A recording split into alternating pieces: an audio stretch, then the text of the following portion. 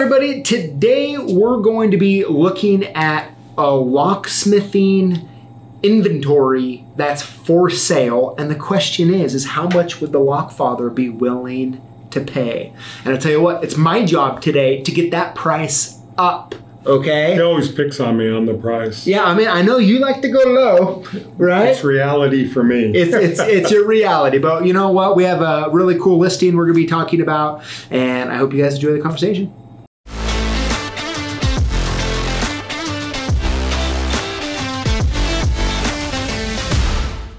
So how much is locksmithing inventory worth? It's always the good question, right? Yeah. And today I have a listing that we're going to be talking about that is, I'm really excited to get your opinion on that. I think it's pretty typical, pretty standard, and I'm looking forward to seeing what the Lockfather has to say. Okay. Are you ready for this? Yes, sir. Okay, so I found this listing online. It's actually in our general region, which is kind of cool. And, well, I'm just going to read it for you here. So it says, locksmith inventory for sale in dry storage, current and rare items, selling locksmith inventory machines, equipment, and storage for $30,000 or best offer. Now, you can also see at the top, they switched it to $25,000 now. This also includes several $1,000s in new shelving not seen in the picture, some still in boxes. All these mortise locks, cylinders, keys, machines, and various other equipment would easily exceed the value on eBay for a non-locksmith, but we prefer to sell the storage over to a licensed locksmith so they can service old locksmith accounts as well. So that's the description here. Let me look down here. So the owner retired. Shelving and locksmith inventory all moved to storage while we close down a 40-plus-year-old locksmith business and redevelop, and they're getting rid of the land here. We'll include locksmith account information for licensed locksmiths as a sweetener and to better service customers left without support. All right, so let's look at these pictures before we start talking about it. So in this first picture, what do we see here? I mean, you see some deadbolt cylinders, it looks like, some boxes, it looks like some control boards. What do you think those are for? I can't really... Safes, most likely. Okay. Let's go to the next image here. It says Russwin IC rim cylinders on it. Okay. Okay, here's a whole picture of the storage unit. Doesn't really say much. I mean, there's a lot of stuff there for sure. Yeah, there is. Can't really tell from there. You can see like an Ilco box. Nothing really too much there. You can really see. It looks like not much. Yeah, a bunch of boxes. A bunch of boxes. Right. More boxes. Okay, now these sure look familiar. I've seen these at your shops before. Little bins. Little tiny, what, like 2-inch wide bins, 4-inch deep. Yeah. What's on there? A bunch of key blades, it looks like. Automotive. Okay, here's one of the a couple of the shelving units here. You can see, man, that looks eerily similar to yours, doesn't it? Like your bins. Yeah. Can't really read what any of them say. Okay, what do we got here? What are those? It looks like they could be coin out box. Mm-hmm. Something like that, huh? Next, okay, we have a couple machines sitting here. Some moldy ones. And that one actually look like, if you look at that shoulder tip stop, that looks very similar to one of the ones in your Hayden store. Yeah, as long as you keep them running and keep them bushings in them. So next, a bunch of used SFIC, whole bunch of bins. What's in there? Looks like some bunch of key blanks. A whole bunch of, like, some latches, some more bins. Yeah, so it looks like they're keeping keys in these bins here. So it looks like some It looks like they took them off the board because they have a key tag. Yep, and put them in the bins. Right. More of those, more bins. How much there? Okay, an old 1200. That's like one of the original. That's before the newer model. Yep. You can always tell by the... Yeah, I saw mine from 1979. Yeah. 1980. Yep. Still works. Yep. Okay, a bunch of latches, like commercial latches. Falcon, Bunch of cylinders. Bunch of X keys, it looks like. Uh-huh. Some used commercial locks, most likely. Got an old framing copier. You know, I don't really know what I don't think it's framing, but it looks like it's a Sidewinder. It does, but it looks too old to be that to me. Then it could be tubular. Could be a tubular, huh? Because I have some of those old ones. I have a weird angle on that one. Some more deadbolt cylinders. You know, hey, it's just a lot of pictures. I do appreciate that. But it's hard to see what it is. That's what actually it is, yeah. To use new, some lockout tools. Pre-1975 auto. Okay, we're back to the beginning here. Okay. So we've seen all the pictures now. And, you know, I feel like when I saw this, I was really excited to talk to you about it because I feel like more than anything, you have done these, what you would call buyouts. Right. Lots of them. Too many, honestly. Yeah. Probably 20 too many would be my guess. Yeah. It's always something we're always joking around about. He keeps buying them. I keep telling him not to. So, Dad, I mean, kind of walk me through. So, like, first thoughts from what you've seen compared to the inventory you see, compared to the price. Like, I mean, where are you a buyer at? Like, if this person is watching this, which they could be, or listening to it, and they want to purchase it. He wouldn't be happy with me. Okay. Because there's no way I would pay somebody that. Because as he said in his thing, he closed it down. Yep. But he has records of every, stuff so you can contact them and start doing it. Mm-hmm. But meanwhile, who's doing them? I'm sure they had to find another source. Yeah. To do what he stopped doing for whatever reason. Yeah, so, and I'm kind of with you. Like, I think the most lucrative part of all of this, a 40-year-old locksmithing business, like, if you were to take that phone number, website, right, and move to another location. Yeah, move to another location or just even be mobile. Right. There's a lot of value. There's a lot of value there. Right.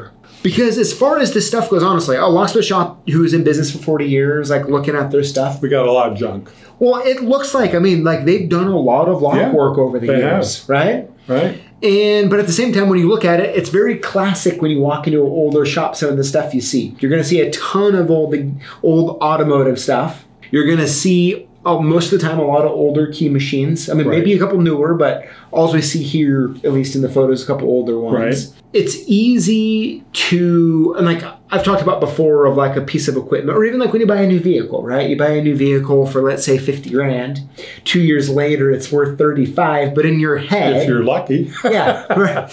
But in your head, it's worth 50 grand, right? Because that's what you paid. Because that's what you paid, and I think part of the problem is, and I think there's a lot of value in this stuff if you were to, like they said, like sell on eBay, right? But they don't want to take the time to piecemeal it. They want to get rid of it and it's gone. Mm-hmm. So, yeah, I mean, I think the way to make the most amount of money, it would be to sell it to someone who would put it out on eBay. Probably. Right, with all the different, each individual little piece and because part. If you were starting from new, you wouldn't need all that. You wouldn't need it all. Right, because, the Corbin Russ one, they're used cylinders. Yep. I mean, it's hard to say what he actually has. Now, I'm always a buyer with old keys because I want all the old stuff because you can't get it. Yep.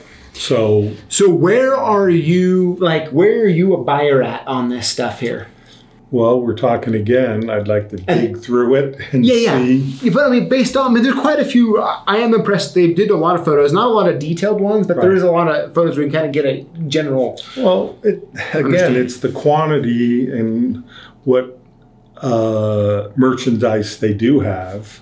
What's new, because a lot of it looks used. Yeah. And we all, in a lock shop, have some used stuff we keep. We'll keep that just in case. Yep. So. I'm pushing you here to actually give a price, but I mean, like if this person, if they end up watching this and they call you, I wouldn't nearly do what they're asking. There's not a lot there for you to resell. Right. Based on okay. The old equipment, I don't want. Yeah, the old equipment, yeah. I get a lot of it when I buy people out. There it sits. There it sits. Oh, yes. And that's why I don't give them very much, because it's old. And there is a part about the old keys, like you were talking about, like some of the stuff that you would like that you see there. In the 40s, 50s, 20s, if they have that type of stuff, I'm always I'll pay a top dollar. Yeah, but the problem is you might buy it all, and we might be on the 5th generation before I'll use it. Yes. But look, all the keys I have as back stock, and all the old ones that are still in boxes, part boxes, because there's so many you can't hang them all. Yeah. If you find an old whatever, you dig through that. Yeah. So I mean, if we're talking dollars here once again, for all the storage unit full of stuff. I mean, the shelving's worth something if it's good. It look like metal shelving. So if it's in good shape, try to buy one today. They're quite expensive, as you well know. I'm not trying to be negative by any means. Totally get it. Yeah. We're not here. I already have everything. Yes, and I would say, hey, if you're watching this and this is your listing, we're just talking about what we think the fair market value is. Right. I mean, but no, we're not trying to. I'm trying to help you out here. You know? But because I have an idea. I mean, if we had a couple pieces of paper, I'd like to write down the number. It wouldn't be high. It wouldn't be high. I mean, I've seen you buy this amount of stuff, if not more for $500. Right. Seriously. Yeah. So it's tough, right? And so it's a cold hard reality that what we're seeing here is not, from what we can tell in the pictures, is a lot of used stuff. Right. And it's also not a lot of A movers. Right. So the key machines, they're old. As long as you cut house keys, it might be okay. Yeah, but only house keys. I mean, what market value? Maybe if they weren't good, probably $150 a piece. If that, yeah. If that, right? Because you have 50 of them, maybe more. At least I have more. But that's the difficult, because the guy's worked his whole life, has all this money invested. Hopefully, he made some good money over the 40 years. Yeah, he can. I'd try to sell as much as I could too. Oh, 100%. Well, okay, and so... But I'm a realist, too, when it comes to locksmith stuff. Yes. Now, the why I wanted to start here is because now I want to bring in what he also says in here, because this is where a lot of the money can be made that is listing for, right? And that is, include locksmith account information for licensed locksmith as a sweetener and to better service customers left without support. Okay, so if we're including... Well, like I said, the support's not there because he's not there. Correct. Now, we don't know. Maybe he's still doing a little bit. We don't see a van. Yes. Right. We don't see any of that, right? So we might have just closed the shop, still helping some customers. I don't know. Right? Yeah. We don't know this. But to me, if I'm going to make a case to $25K, okay, so okay, so we talked about what you think it's worth, but you're always lowballing. Right. I want to try to make a case here for the two of us of how he can, or she, whoever it might be, can sell this for $25,000. Okay? In order to pay $25,000, I'm going to start throwing out ideas, and I'd like to get your opinion. Is this an existing business, or is it a new person getting into the business? Either way. Okay. Either way. So I would say...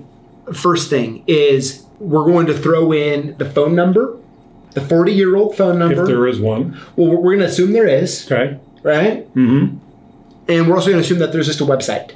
Okay. And which, along with that, you would get the properties of any Google reviews. Right. And all of that stuff. Anything related to the company. Yes. Okay. We're going to throw in that.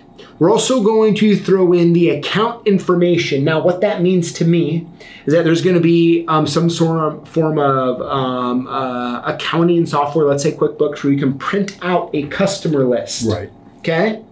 We're going to print that out. But he didn't show any computers. No, but I mean, he probably kept the computer, I guess, right? Mm-hmm. And so we don't see any van either, right? And we're going to get that customer list, and I'm going to ask him or her, whoever it might be, whoever's running the company, to Tell me who the 20 best customers are on this list. It's probably 10 pages long, would be my guess, or longer. Right. The 20 best customers, and I'm going to ask if he can personally take me there and introduce me. Right. And that's a great idea. Right? And I think you start doing all of those things, then it has value. Then there's value there. Right. And so I think the interesting thing to me about this listing is that what the ad is trying to sell is the opposite of what should be trying to be sold. Right. Right? Because it says I have extra equipment I want to get rid of, right? Yeah, I mean, essentially all we see is all this equipment that maybe might be nice for different people to have, but honestly is what I'm doing, okay? I am probably either finding a family member or a professional eBay seller, and I'm selling all the old ignitions and anything antique that people just like to collect, or old automotive locks that people would want to use to restore vehicles with. Right. You're going to get top dollar. Right. On eBay on that stuff. Right. Now, it's going to take a lot of work because you got to take photos, descriptions. That's why sometimes either a professional eBay seller or a family member that has a bunch of extra time that they can start, you can make a deal with them, 50-50, whatever it might be, and just start letting them pound through that stuff. Absolutely. Right? And I'm kind of getting rid of that. I'm going to sell the shelving separately. Yeah, because everybody needs shelving. Yeah, because you can get top dollar on Craigslist or Facebook Marketplace. Right? Absolutely. And then I'm going to be focusing on the main business assets. Maybe keep a key machine or two, like the 1200 and a key machine, right? There's some value there. Absolutely. And any of the basic... I presume they have all the cards, Yeah, we're assuming. I mean, we're assuming a lot here, but I just want to try to build a case to 25 because, I mean, what would be the fun of just talking about how much the equipment's worth? I mean, I know a guy like you, $500. I mean, hey, I've seen you offering people stuff, okay? And I get it, don't I? You do. You do get it. Because I'm honest with them, Yeah. And, but yeah, I think that's how you get. So I'm kind of curious what you think about that, if like where the value is. Well, the value would go a lot higher than what I would pay if he would take you around to the customers. Yep. And say, here's the best top 10, Yep. But, I'd raise it.